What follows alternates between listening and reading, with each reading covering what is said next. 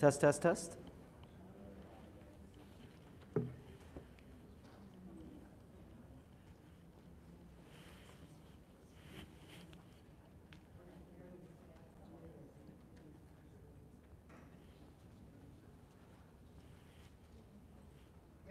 We're good? Okay. All right. I'm going to move my mic up a little closer, too. Okay. Yeah, thank you everyone for being here once again.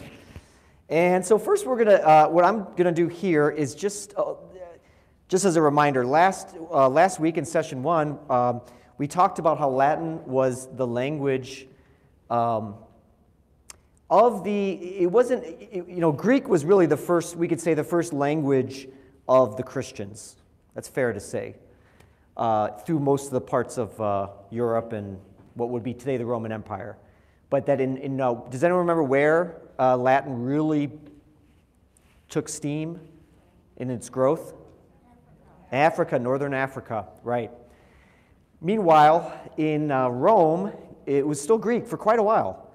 Really up until the late 4th century, the language of the Mass was Greek, but then finally Latin sort of took over, it prevailed. And it was really the language of the Mass since then, up until let's say the 20th century, okay? But here's a question in the history of this question is, why did the church continue to use Latin? Because remember we said as you went on into like the 7th century and 8th century, you start having these other languages developing out of Latin, right? Like French and Italian and Spanish and Portuguese. So eventually Latin faded as a commonly spoken language. And yet, it was preserved in the church. It was preserved in the church. So one of the questions we're going to look at is, why was that? Why was that? I also did not do a lot of study on this, but I just thought to myself, I have to at least mention that there was a controversy in Europe about using the common language. And this would have been people like John Wycliffe and Jan Hus. I don't know if anyone's ever heard of Jan Hus. Okay, he was Czech, he was Bohemian, and he was a priest. He was ordained a priest in the year 1400, and he was kind of influenced by Wycliffe. But one of the things that there was a big movement, a big push. This is before the time of Martin Luther. This is like, we're talking, I don't know, 100 years, 150 years before Luther. There was already some ideas that you could almost kind of call proto-Protestant ideas. One of them was, and these are not bad ideas, it's just kind of things that the Martin Luther and those guys would also themselves embrace. Things like a greater place for the vernacular. So this is when you start getting Bibles translated into common language. The church always was a little bit nervous about this, and some people think, it's because the church didn't want people to read the Bible. That's bogus. The church, long before you had Protestantism, you had in the early church a strong devotion among Catholics of reading the Bible. Now, not everybody could read throughout the history of the church. I mean, it's not like we have the literacy we do today, but this practice of the spiritual reading of Scripture had been going on for centuries. However, there was always a concern with just letting people translate things into any language they want, because there was always the possibility you were going to have inaccuracies. You were going to have wrong translations. And also the idea of people just individually doing Bible studies. We do that today, and that sounds, it's a good thing. But also, there is always the danger when you have people kind of doing their own independent Bible studies apart from the teaching authority of the church, that they can fall into error. That was always a concern of the church. That's out there. But Jan Hus, I didn't have a chance to do a lot of study on this, but certainly he would have been a proponent of using the vernacular in the Mass and having vernacular translations of the Bible. Again, next week we're going to talk about the Second Vatican Council and what it says about what role does the vernacular play in Mass. There is a role for it, okay? So we're going to look at these two sort of tensions, like Latin, the place of Latin, the importance of Latin, and also the importance of the vernacular. Okay, how do we reconcile these two things that are valuable? So first, what I'm looking at today, and my handout, my talk is basically on my handout. These are just my notes. So I was going to make a cool PowerPoint, and I'm like, nah, I don't have time for that. So I'm just going to give you guys my notes, okay? I just was too lazy today to do that. But anyways, here we go. So I'm really looking at John the 23rd, St. John the 23rd, Pope St. John the 23rd. He wrote an apostolic constitution in February 22nd, 1962, called Veterum Sapientia, all right? And this is really about the advantages of Latin. This is about the advantages of Latin. This is shortly, first of all, shortly before he was going to die. It was also shortly before we start seeing the Second Vatican Council put out certain documents, okay, including Sacrosanctum Concilium, which is the document on the liturgy, which basically was saying there could be a good value to having parts of the Mass in the vernacular language, the common language of whatever people, wherever you are, okay.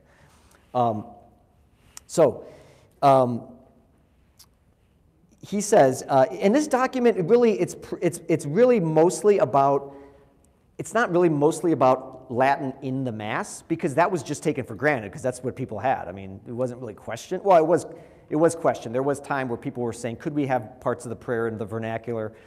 But it was the common practice. But he's really talking about the benefit that Latin has overall for the whole church. So, but his points are very applicable to Latin in the liturgy. So he basically says, look, there's three main reasons why the church prefers Latin. There's three reasons, all right?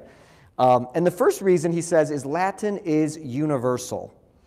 And it's kind of interesting. In the document, he says, it gives rise to no jealousies.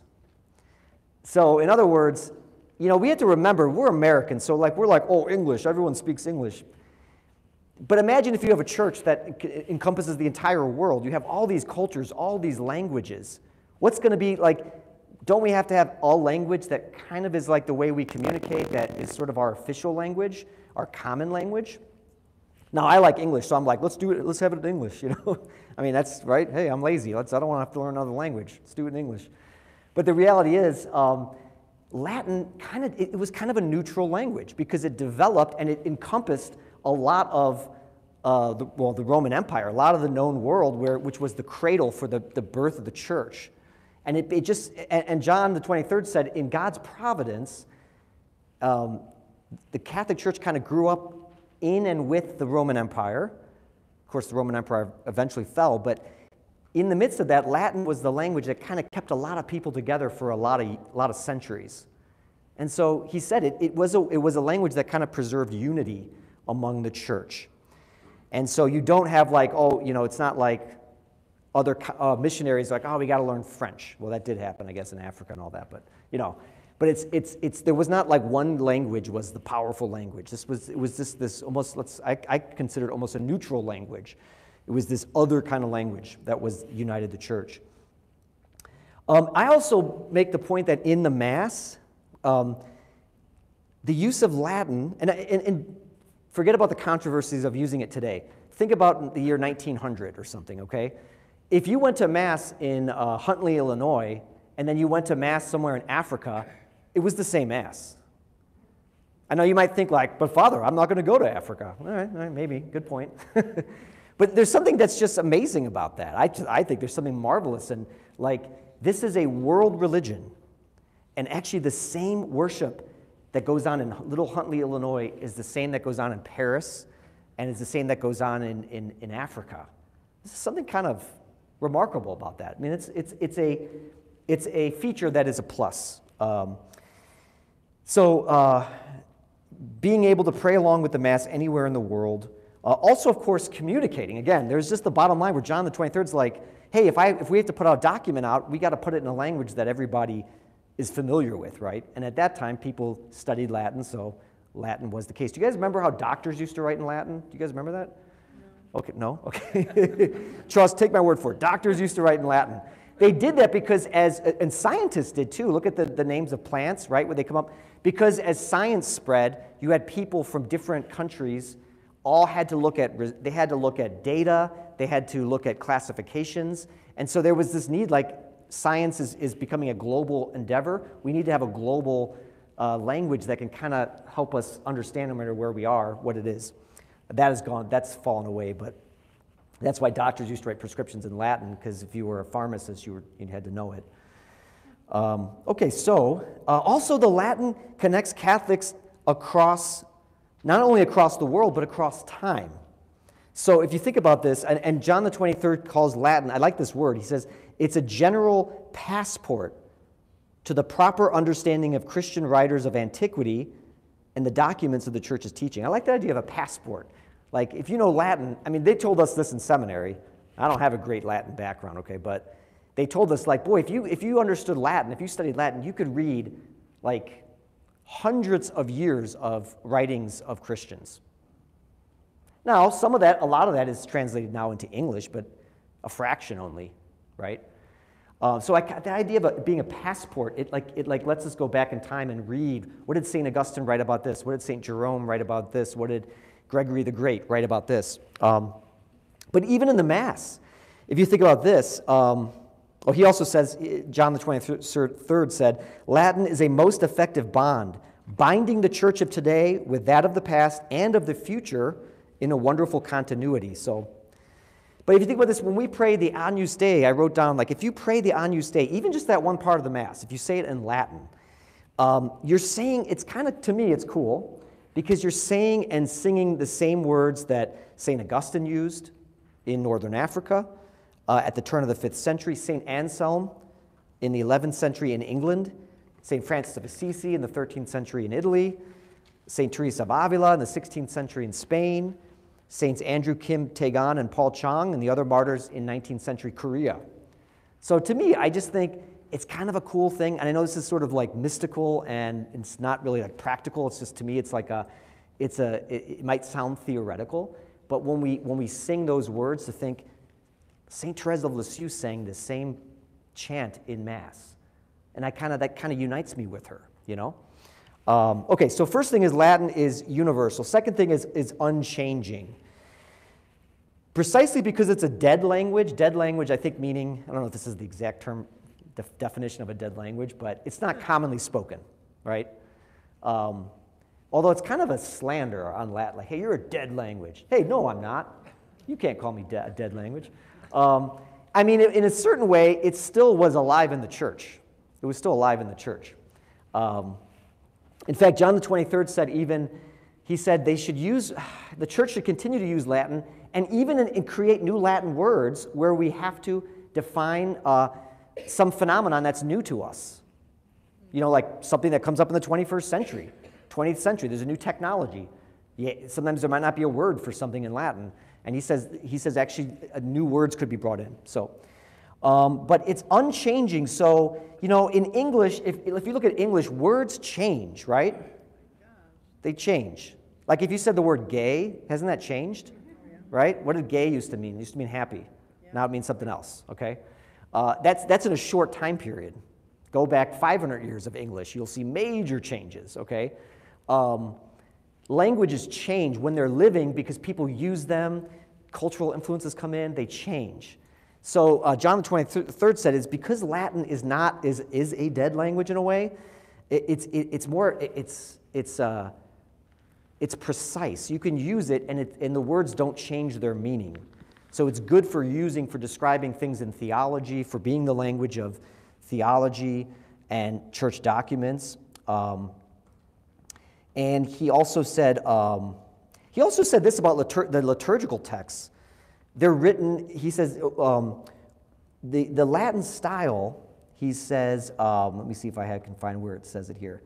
But he talks about it being the style of Latin. Oh, that's to the next point. I'll get to that. Let's stop that right there. We'll wait on that.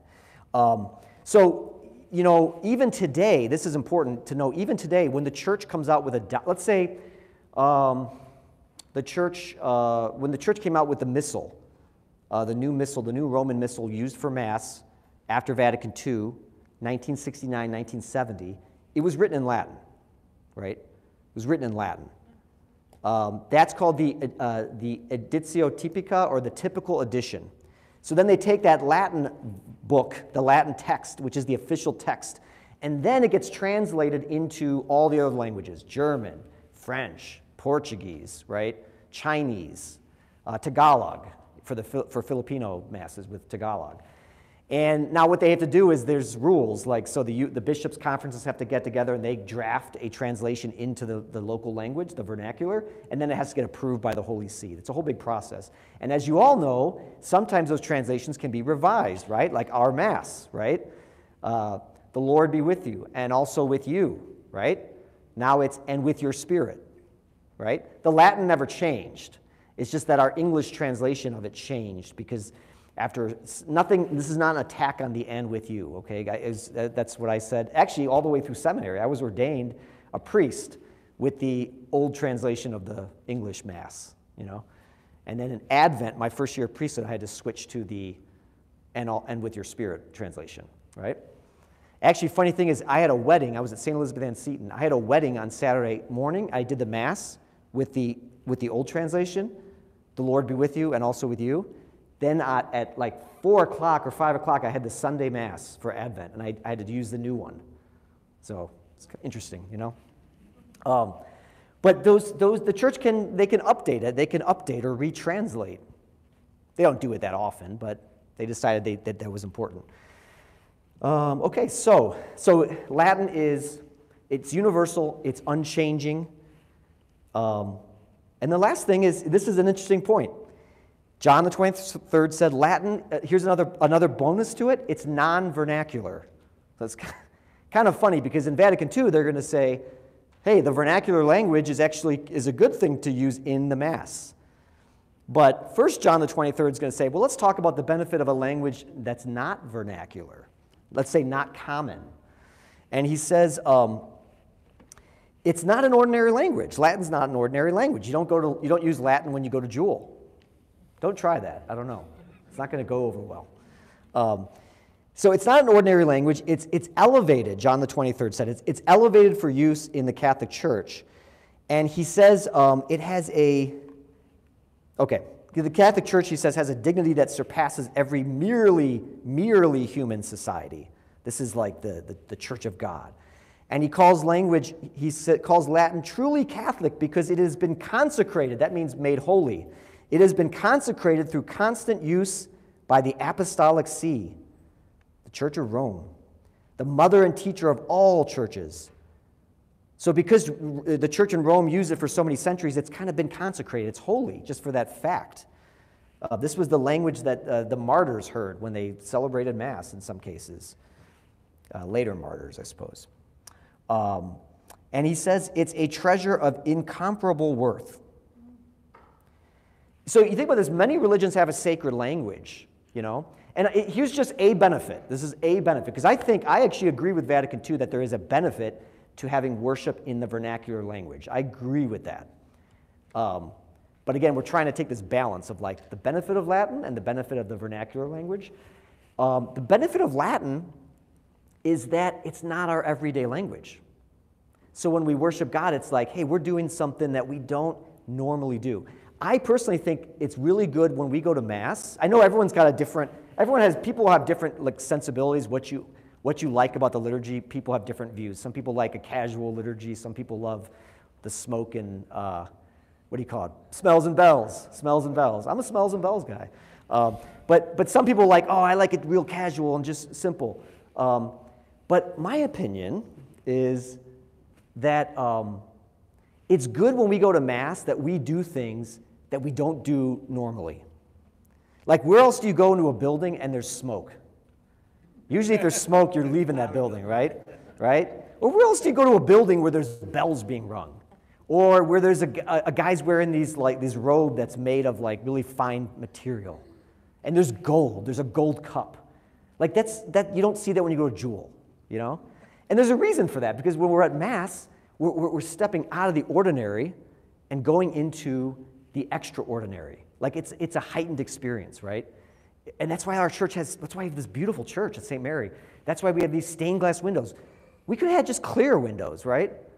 You could see clear windows everywhere, but you can't see a really cool stained glass window of St. Therese of Lisieux, you know, like we have at St. Mary, where she's strewing the flower petals in front of the Eucharistic procession. That's cool.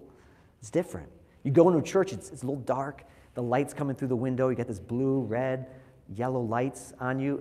You have candles, you're lighting candles. These are all like little different sensory things that remind us, hey, we're stepped outside of the regular life into this other sphere where we're worshiping God. And then we're going to go back out into the world, you know? Latin, because it's not the common language, it's a special language. When we use it, it can make us realize, hey, I'm doing something different. I'm doing something special.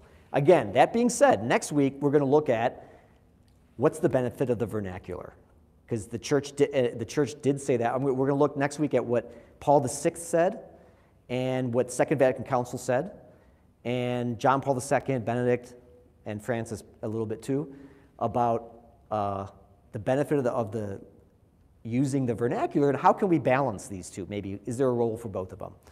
I'll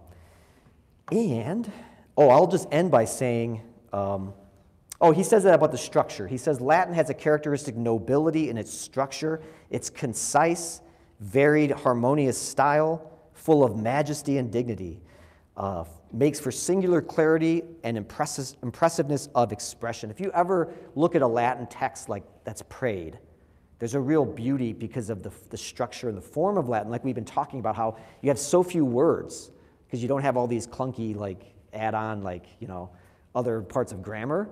So when the priest is praying it, and if he knows Latin, I mean, there's a certain beauty and nobility to it. Again, there's going to be the question of the people saying, but I want to know what it means, or I'm not familiar with Latin. So we'll look at the benefit of the vernacular too. But this is John the 23rd kind of saying, these are some of the reasons why. Now, I will say this too.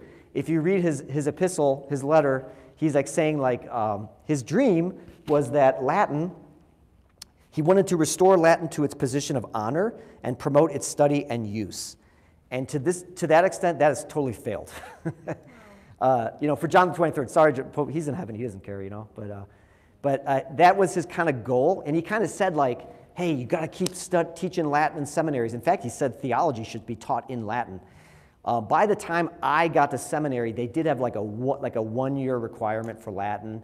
Most men no longer, we don't have high school seminaries as much anymore. A lot of men come into seminary later in life, so they haven't had a chance to study Latin in Catholic school and for 12 years of Latin. That's rare today. And maybe in some ways when the church changed away from Latin, there was no way to avoid it. They were going to move away from the importance of Latin. But John the 23rd, so his goal, his dream kind of was unanswered, but Paul VI has an interesting address where he talks about the role of Latin now that with the vernaculars coming in. So I think I'll turn it over. Okay, thank you, Father. That was excellent. And yeah, I encourage all of you, read Veterum Sapientia. It's not a very long letter. And he says some awesome things in there. I think one of my favorite lines that he has is that he calls Latin the golden vesture that cloaks the wisdom of the ancients and the church fathers. It's this awesome image of kind of the power that Latin has. Okay, let's see if I can click through my slides here. Uh-oh, it was working last week when I used it on Wednesday. But it is not working today. Father, maybe you could click over.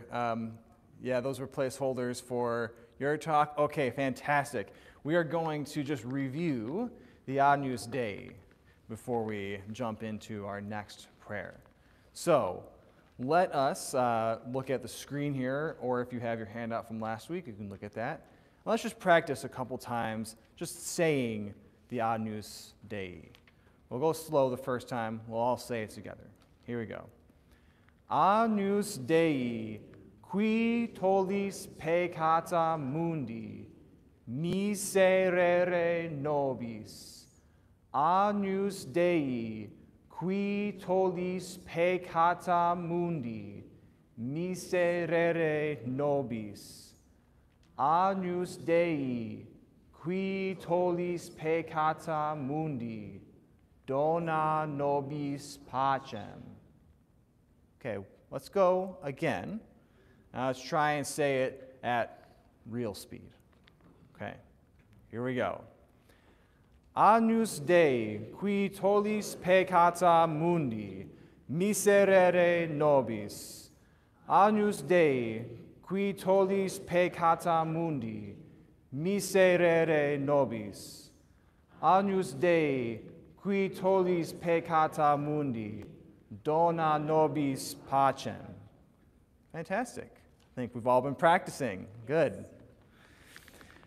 So what I'd like to do next is introduce you to the Sanctus. Father, if I could have you click over a slide. Just a little bit about the Sanctus, a little bit of history about this prayer. It's drawn from Isaiah's vision of God's glory, which can be found in Isaiah 6:3. Now, the words there are a little different than the chant we have. We've added some things in through the history of the liturgy, but the basic sentiment is the same. Holy, holy is the Lord of hosts. The whole earth is full of his glory. One of the amazing things about the Sanctus is that we have pretty solid evidence that this was prayed by Christians already in the first century of the church.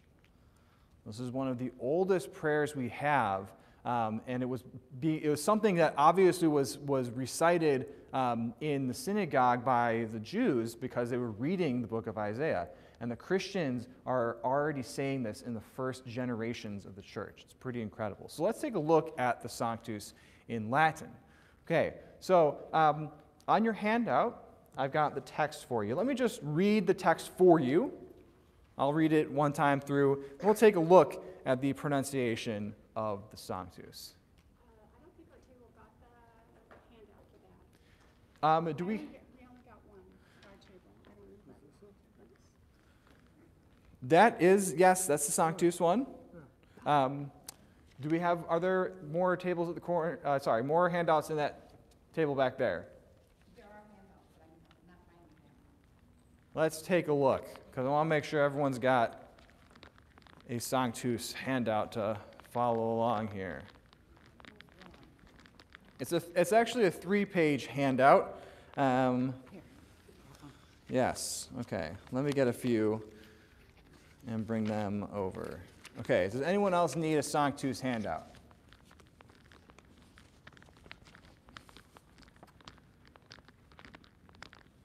Yeah, this is a 3-pager because I couldn't fit everything onto a front and back. I've got one, okay. There you are. I'll just leave the extras here. Oh, we need one back there, okay.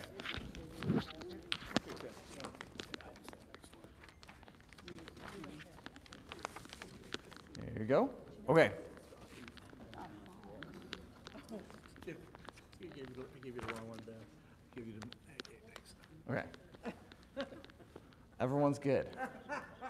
I think so. Okay, I'm not seeing anyone saying they're not good, so let's take a look at the Sanctus. I'll read through the Sanctus one time, and then we can look at the pronunciation. Sanctus, Sanctus, Sanctus, Dominus Deus Sabaoth, pleni sunt celi et terra gloria tua, Hosanna in excelsis, benedictus qui venit in nomine Domini, Hosanna in excelsis. Okay, let's take a look at the phonetic pronunciation here. We'll go word by word. I'll say the word first, you can repeat after me. Sanctus. Sanctus. Sanctus. Dominus. Deus. Sabaoth. Pleni sunt celi et terra gloria tua. Hosanna in excelsis. Let's do that one again, because this is that, if you remember from a pronunciation guide, this is one of those vowel combinations that has a different sound. The X and the C right next to each other. Makes that ksh sound. Okay, so let me say it one more time. You'll repeat after me. Excelsis. Good. Benedictus. Qui venit in nomine Domini Hosanna in excelsis. Very good. Now, the other thing to note in here is that it's not Hosanna, right? Because the H is always silent, right? Unless it's in between two I's. And we might come across that in the course of our studies in the next couple weeks. We'll see.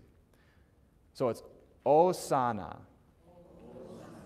Very good. Okay, let's try that one more time. We'll say it all together. We'll go slow. Okay. Sanctus, Sanctus, Sanctus, Dominus Deus Sabaoth, pleni sunt caeli et terra gloria tua. Hosanna in excelsis, benedictus qui venit in nomine Domini. Hosanna in excelsis. Very good. Okay. Well, I think we're ready to maybe say it just a little faster. Okay, let's try it. Let's give it a go. Okay, let's do one more time. Sanctus, Sanctus, Sanctus, Dominus Deus Sabaoth, pleni sunt caeli et terra gloria tua. Hosanna in excelsis, benedictus qui venit in nomine Domini. Hosanna in excelsis. Very good. Okay. So now that we've practiced saying it, let's take a look at the translation. Okay. Sanctus is a really interesting word because in English, we actually have two options for translation. Okay. Think about Mary, Holy Mother Mary. In Latin, Sancta Maria. Or you could think of any of the other number of saints.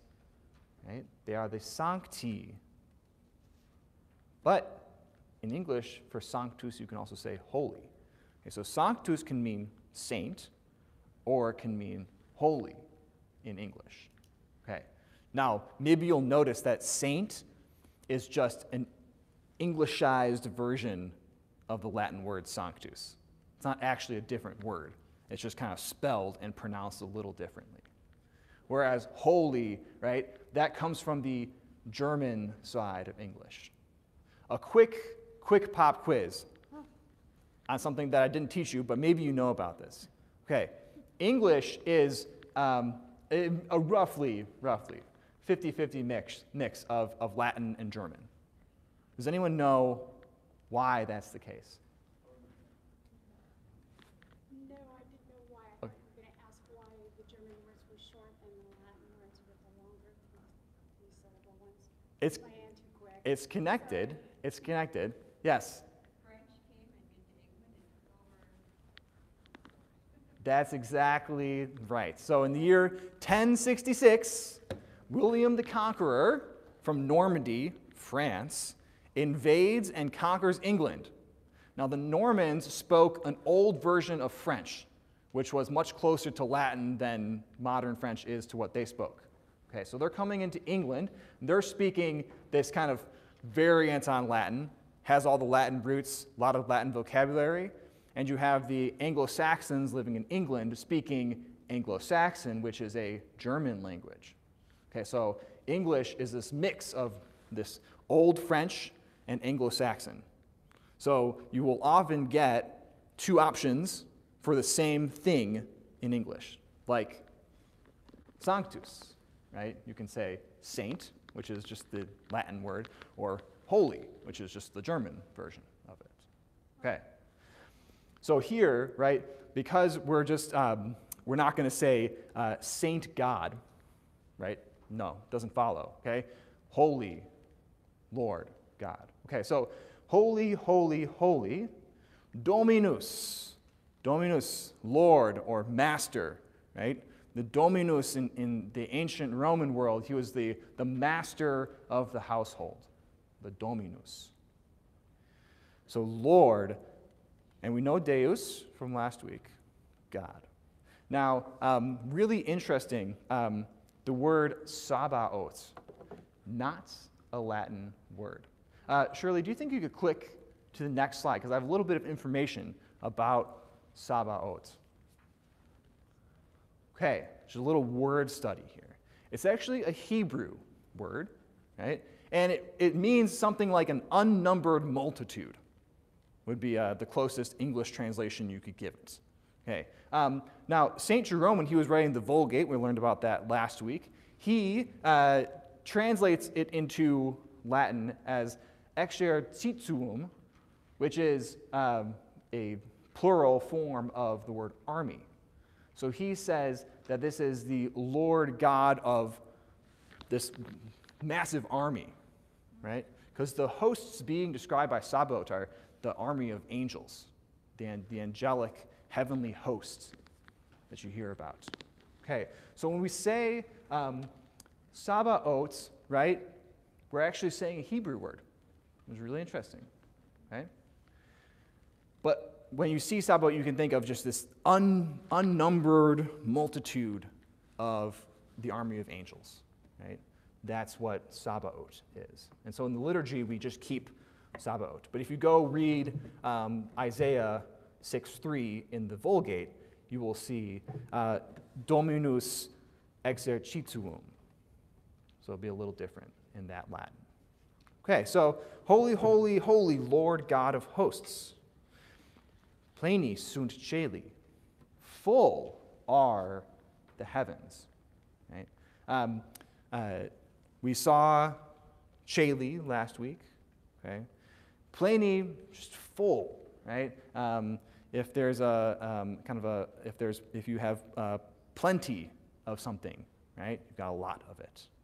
Okay, so full are the heavens and the terra, the earth. Gloria tua, with your glory. This is again where case comes in, right? You see that terra ends in A. You see that gloria and tua also end in A. But they're actually performing very different roles in the sentence. Okay, so you have terra, right, which is the subject of your sentence, right? The earth is full. But gloria tua doing something totally different. That this is, what is the earth full with? It's full with glory. Okay, so another reason why it's good to understand that there's these cases in Latin. It can be confusing. You might think that, oh, these are all the same. Maybe it's an adjective modifying a noun, but there's a different story going on. Okay, full are the heavens and the earth with glory yours. This is a very literal translation. Right? We reorder things in English because we like to put our adjectives before our nouns, for example. Hosanna in excelsis, right? Hosanna in the highest. Okay?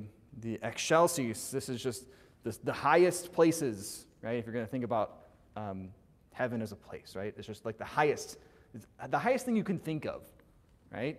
That's the excelsis. Okay. Benedictus, blessed. It's a cool word. It actually means well-spoken.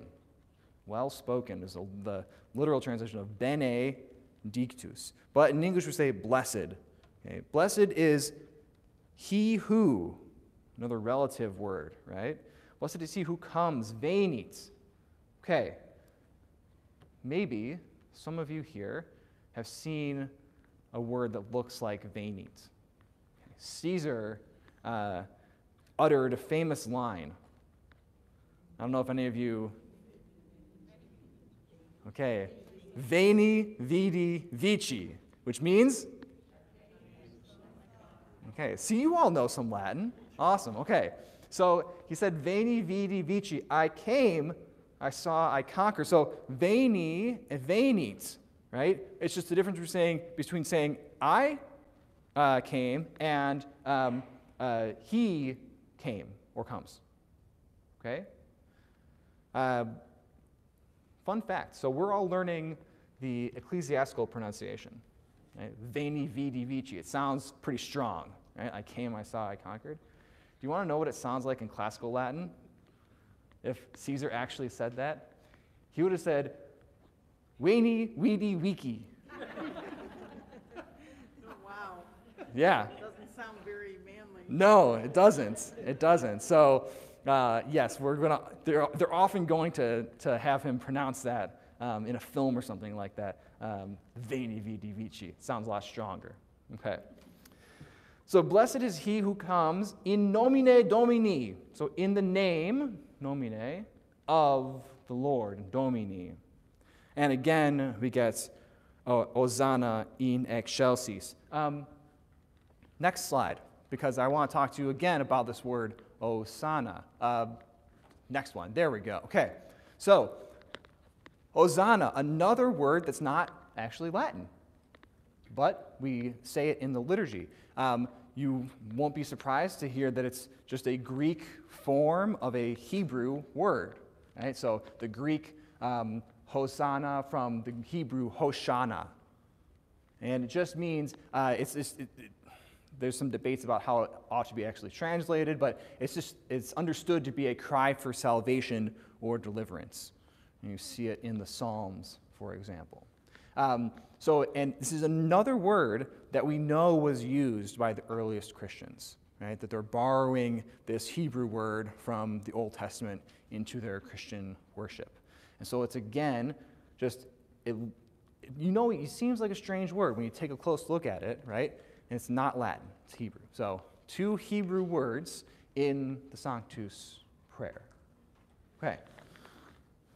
Fantastic. Let's take a look at the chants of the Sanctus. Right? Because when you're using this kind of in action, right, you're going to be chanting it. So hopefully we got the third page of this handout that has the Sanctus chant. And yes, sorry, Cheryl, I don't actually have that one on the slide. So I should have the handout just behind the slideshow there. If you press escape and get out, you should be able to find my handout. Just go to pages, the orange thing with the pen down at the bottom. Yeah. And maybe I'll come back there and find it for you because I want everyone to be able to follow along with this.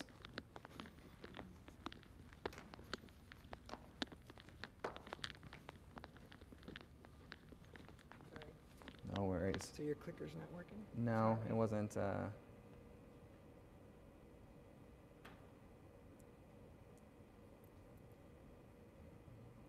so hopefully we can zoom on that. Okay, fantastic. So, like last week, we'll give the chant a go, and we'll see how we do. It's something that you've had some practice singing, if you've been attending the Rite Masses. Okay, so let's try. I'll give it a go. I'll give it a go kicking this off, but let's all follow along. Okay. Sanctus, Sanctus, Sanctus Dominus Deus Sabaoth, pleni sunt caeli et terra, gloria tua, Hosanna in excelsis, benedictus qui venit in nomine Domini, Hosanna excelsis. That sounded pretty good. Yeah, I think we're getting our act together. I think we can all just start the Ascola together, and we'll be good. Okay. Now, keep practicing this because in Mass, right, when we're going to be chanting the Sanctus, especially the 9 o'clock Mass on the Sundays that we do chant, you're going to be able to lead the rest of the congregation, right? You're going to be standing next to somebody who might not really know what's going on. You're going to be thinking like, Latin? I have no idea how to say this. Or they might even be thinking to themselves, this is silly. Why am I saying Latin? Right? But you're going to be standing next to them, and you're going to be able to belt it out loud and say, this is the liturgy. Right? This is something beautiful that we are doing in the liturgy. So keep practicing the Sanctus, and we will continue to practice it in coming weeks. Now, we do have time. Awesome, we have time. Okay, we've got 10 minutes, so we can cover your first prayer of the big 3 prayers. Okay, so you have another handout for what in English we call the Glory Be. Okay, so you can, we're going to go over this, right? But now you can go home tonight and you can pray the Glory Be in Latin, okay, because we have it for you here, all laid out as far as its pronunciation goes. So Shirley, if we can, get back to the slideshow. Awesome. And let's kick it back one more slide.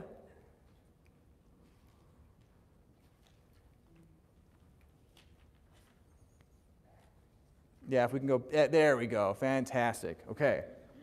So this is the Glory Be prayer, right? We're going to be talking about the Gloria chant, right, which is chanted during liturgy. We'll talk about that next week. It's much longer, right? Okay, so this is the shorter Gloria.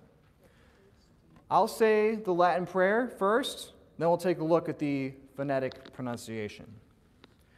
Gloria Patri, et Filio, et Spiritui Sancto, sicut erat in principio, et nunc, et semper, et in saecula saeculorum.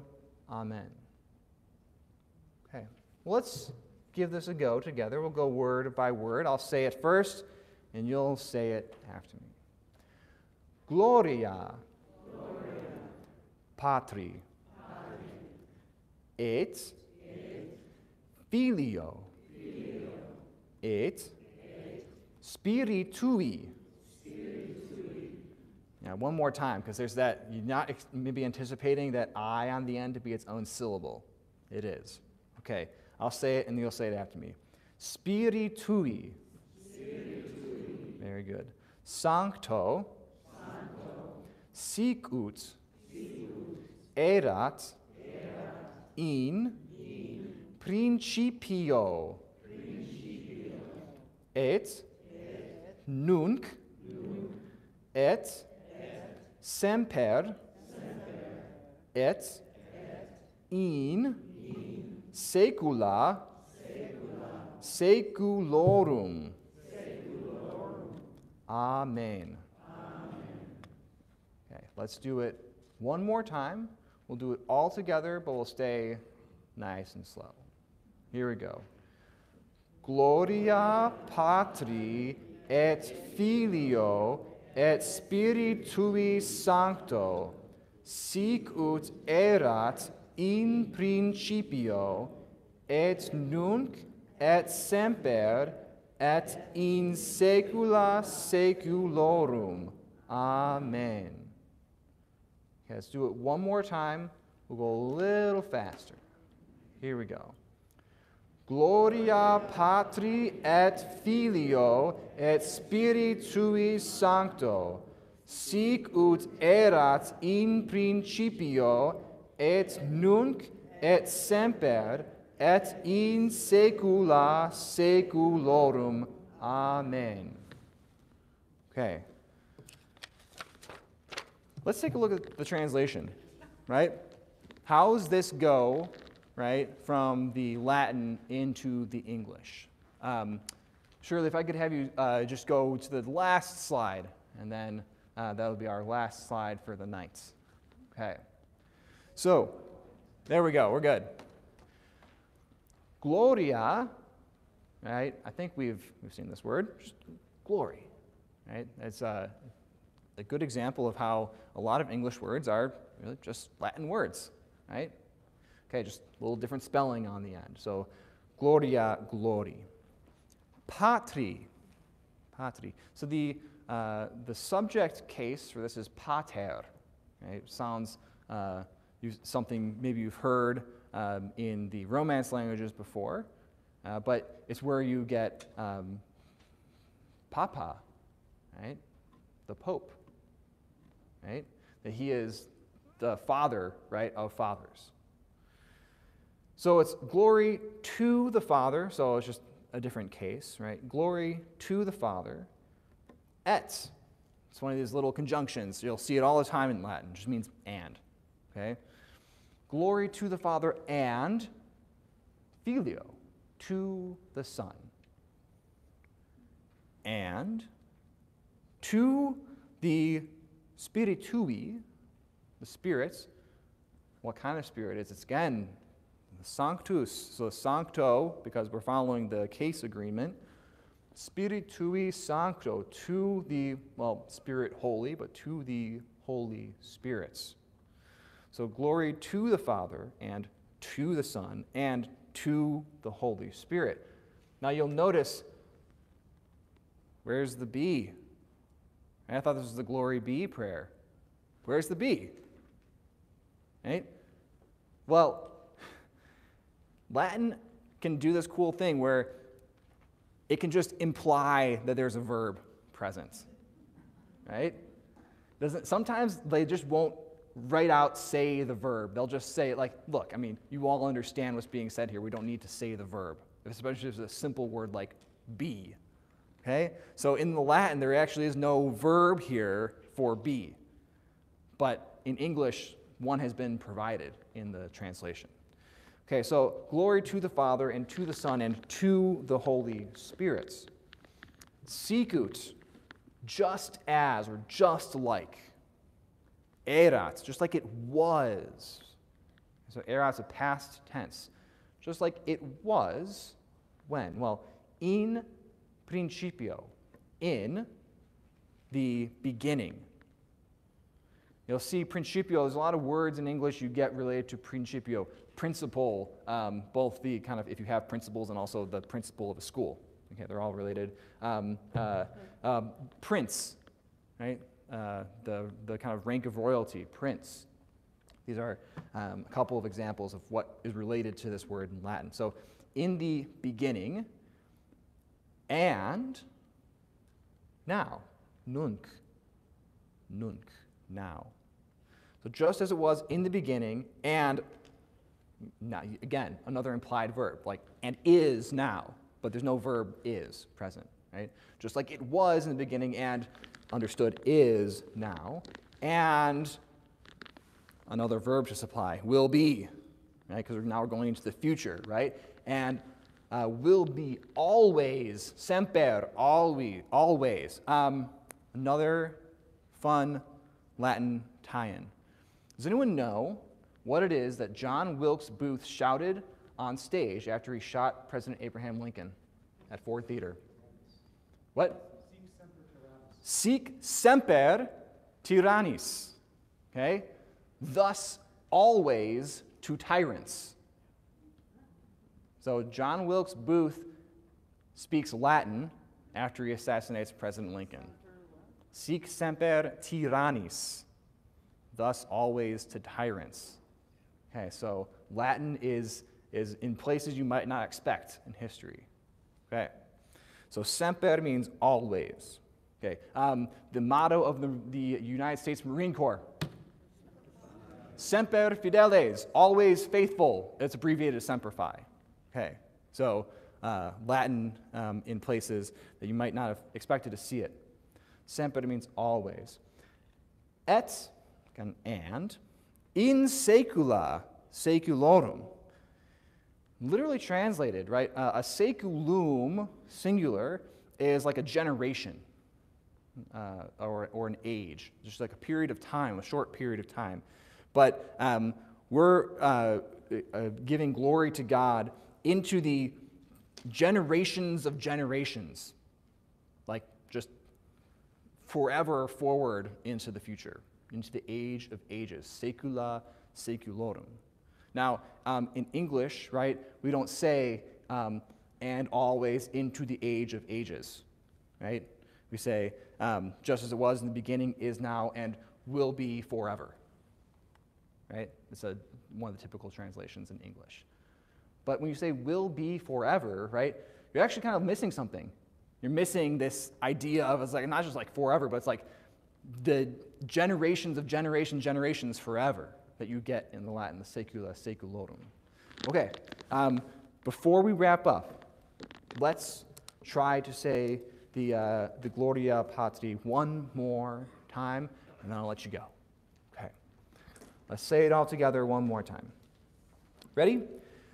Gloria Patri et Filio et Spiritui Sancto, sicut erat in principio, et nunc et semper et in saecula saeculorum. Amen.